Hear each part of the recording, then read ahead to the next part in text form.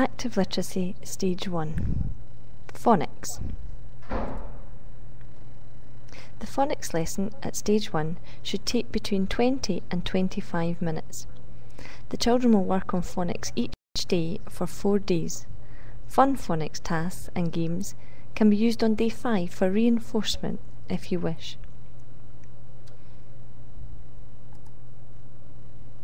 As you can see, 2 new phonemes are introduced each week, until all initial sounds are covered. This usually comes around the Christmas break. Following this, the children move on to joined phonemes such as sh and ch. As these are more difficult, only 1 phoneme is covered each week. The programme in the pack is a suggested teaching order, although teachers can be flexible about the order they cover the phonemes. However, we would suggest that teachers stick to the phonemes within each block so that, for example, the sat pin phonemes are covered first. This allows the children to begin simple word building. As you can see, there are also consolidation weeks built in, and these allow for further reinforcement and assessment. Reciprocal teaching is a key part of the programme. The reciprocal teaching strategy is often linked to reading, but is actually used in all literacy contexts within this programme. It involves the children working in pairs, taking on the role of the teacher to support and challenge each other.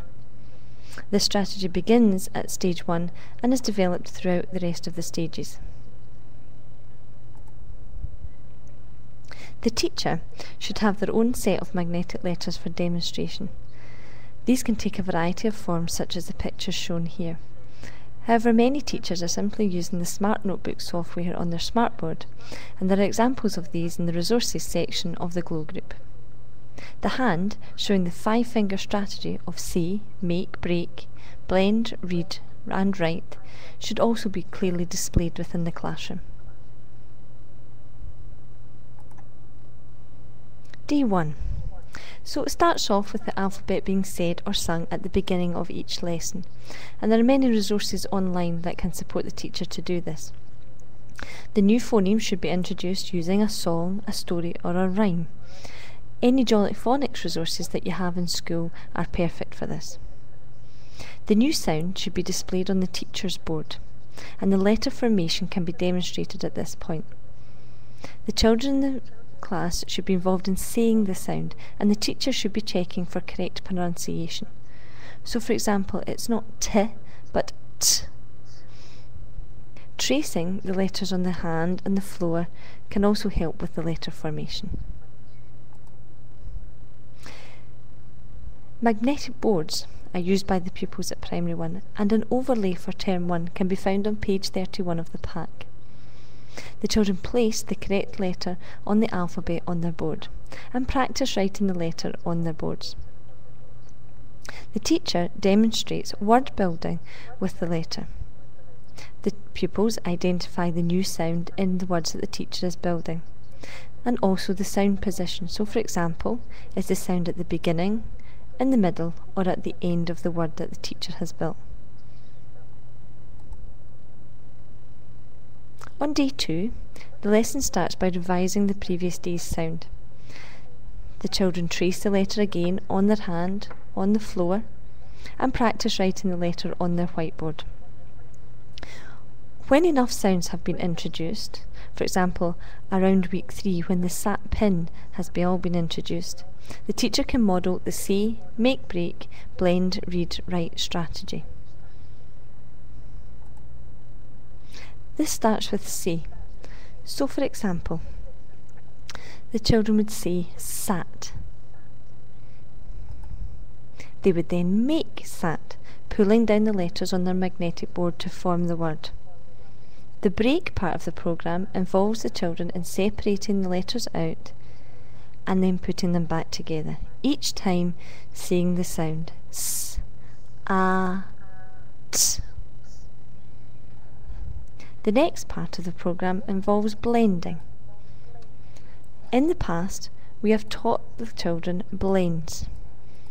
We now teach blending as a process, involving the children in running their finger under the word and blending the letters together. The child then reads the word sat. And finally, covers the word either with their hand or a piece of paper, writes it underneath. When they lift their hand or the piece of paper, they check to see they have written it correctly. On day 3 and day 4, the process is repeated with a new sound. On day 5, there can be further practice of the sound and letter formation through a variety of games and activities. By term 2, the children have now built up all initial sounds and are beginning to cover joined phonemes like sh and ch. This is where they start to use Elkonin boxes, and a new overlay, which can be found on page 42 of the pack, is placed on their magnetic boards. One sound goes in each box on an Elkonin box. So for example, the word sheep would be sh, e, and then p. Watch out that these are sounds or phonemes put in each box and not blends.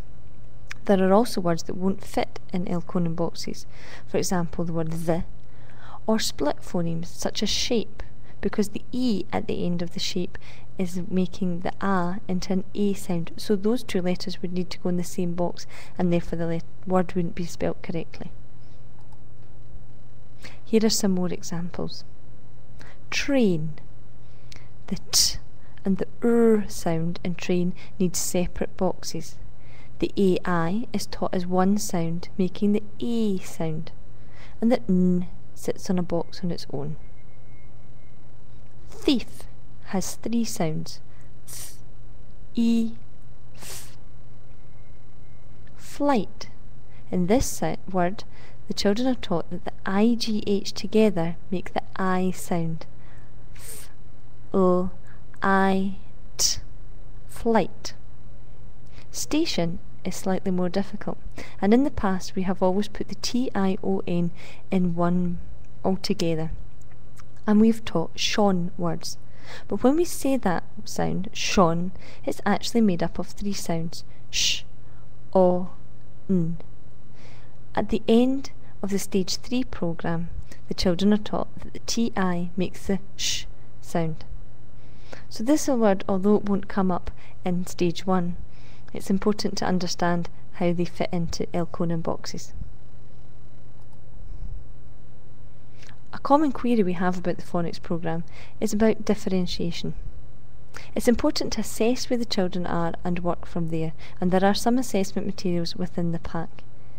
If you have very highly able pupils, you may wish to look at the stage 2-3 pack. It may be possible to keep everyone doing the same activity but with differentiated words or sounds.